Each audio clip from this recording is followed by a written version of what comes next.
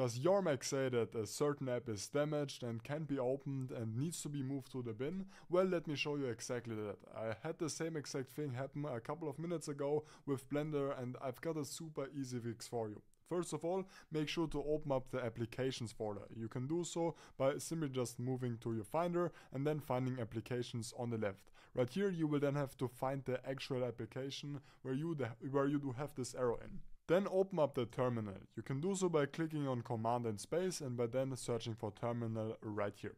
Perfect. So what we will now need to do, I will also leave you this in the description. We will need to first of all paste in this line right here.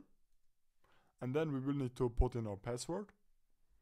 And then we will need to actually insert the second line right here. And this is really important. Now we will need to drag in the file, the application onto this. And once you've did so, this is then actually going to insert this right here. And you can then press enter. And when I'm now going to open up Blender, this is going to work. As you can see, I do have my project right here. And that's a super easy fix. Make sure to like and subscribe if you found this video helpful. And I will see you in the next one.